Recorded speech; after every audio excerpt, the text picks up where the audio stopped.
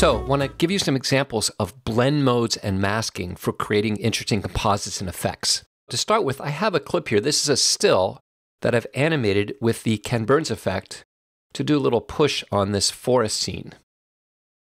But I want to add a little bit more to it. So I'm going to press X to mark this clip. And then I'll choose this clip in my browser that has a nice bokeh look to it. I'll press Q to make a connect edit that exactly matches that range.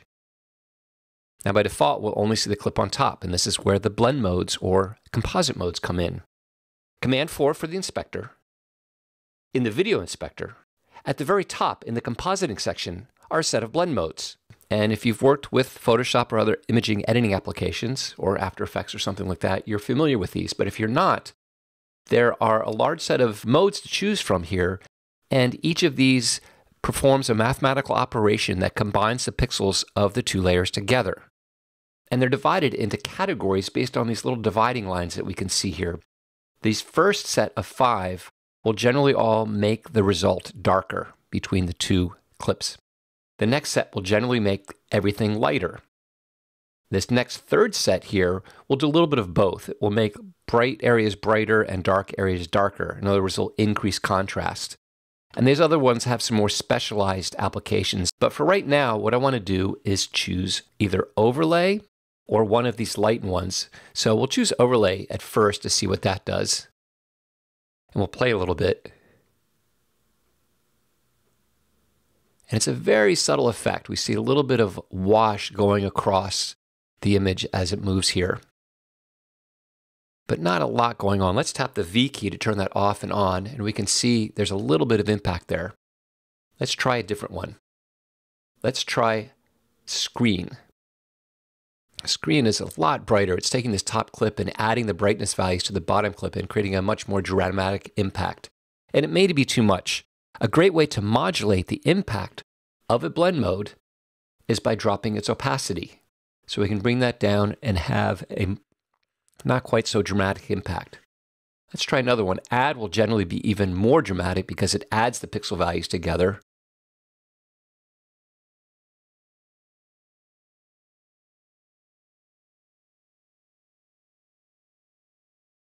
And that looks pretty good. I might also try soft light. Again, that's very subtle. And then usually these other ones, vivid, linear light, pin light, will be a little more intense.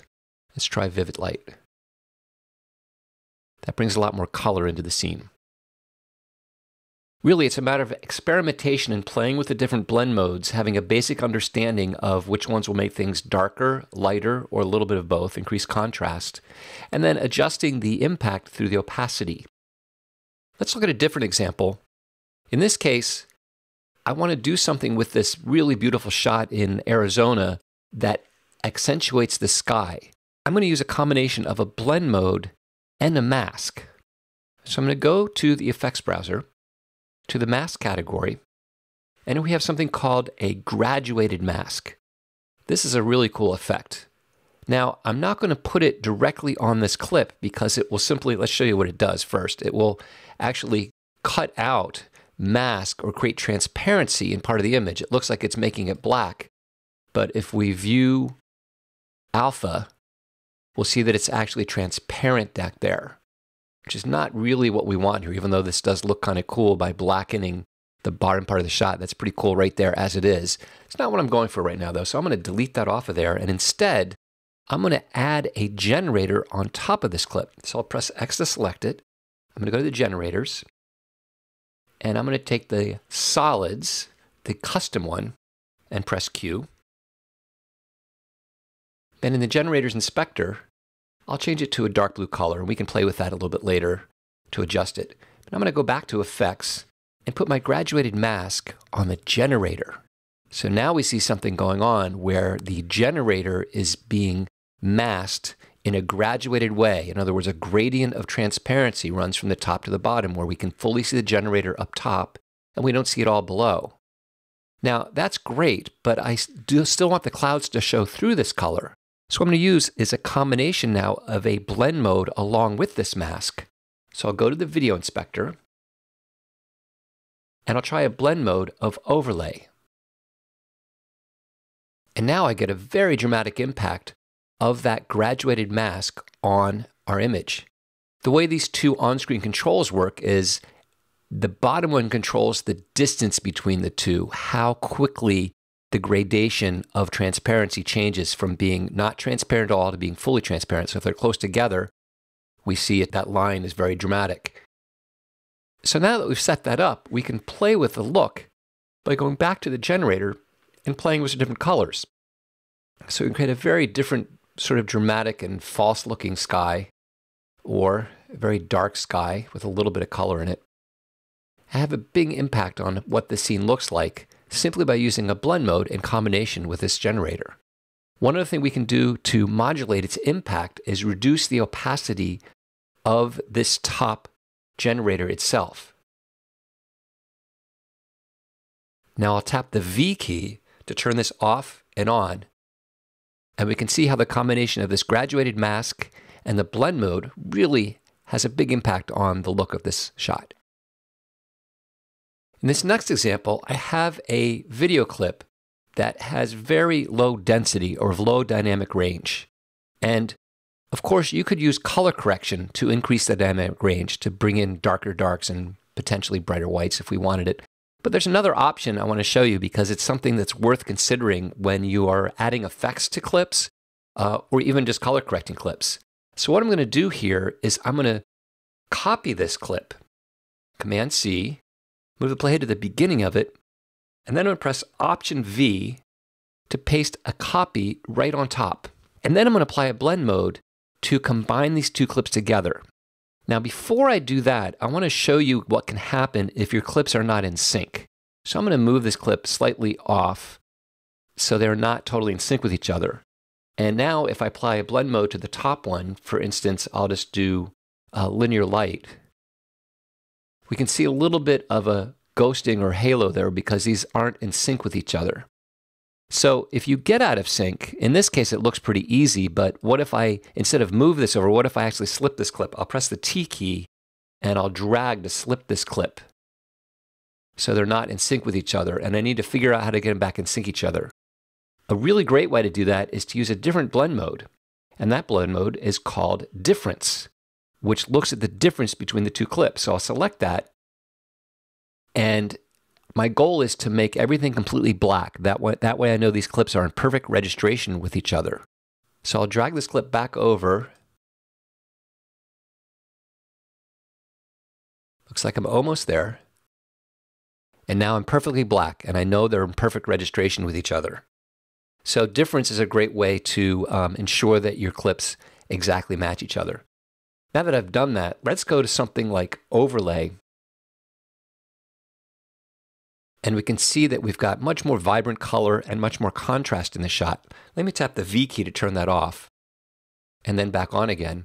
Another way we can see this, I'll press Command 7, which will bring up our waveform monitor. So with the top clip turned off, we have a dynamic range of around 10 or 15 up to about 75, up to about 80 there. If I turn that clip back on again, we can see a significantly increased dynamic range that we've brought to these two clips. I'll press Command 7 to turn that off again. Finally, I want to look at an option for doing a similar effect, but taking a little bit further. So we have this nice shot of Alley here, and it's been color corrected and it's beautiful, but I want to do a little bit of an effect on here. So Command C to copy, Option V to paste, and I don't need the extra audio track here. I'll bring that down. And I'm going to change the blend mode here to something else as well, but I think I'm going to try something like Lighten. And we don't really see an impact there, so I'll try Add. And there we get kind of a bright look to that shot, which I like. So I'll toggle that off and on, and it really just brightens up the shot. I like that very much. But I'm going to take it a step further by adding a blur effect to this top clip. So in our effects browser, under Blur, I'm going to add a Gaussian blur to this clip. And it gives it a soft, ethereal kind of dreamlike quality. Let me toggle that off and on. And we can modulate it by adjusting the amount of blur, but I like it pretty soft. And it really has a beautiful effect. The thing is, I don't want to lose the clarity of her face here. I'd really like to keep her face excluded from this blur. Well, the great thing is that all effects in Final Cut Pro 10 include their own masks. So right here at the top right, next to where it says Gaussian, we've got a mask. I'll click it and choose Add Shape Mask. And then I'll move the shape mask right over Ali's face and form it to her face. And I'll leave the amount of feather about where it is. I think that's good. And it's doing the exact opposite we want right now. It's actually adding that blur in here, but not to the background. What I'm going to do is click up here and choose to invert this mask.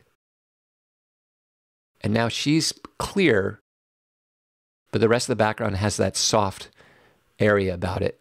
I'm going to make this even smaller just so we can really have clarity mostly on her features. Like right about there. If I don't want to see the mask, I can just click right here and we don't see the mask, but we just see the result of combined these clips. So we have a blend mode that brightens everything up. We have a blur built into the blend mode that gives it a dreamlike quality. And then we have this mask that allows us to keep clarity in her face for the shot. So there's a couple ideas to think about when using blend modes in combination with masks.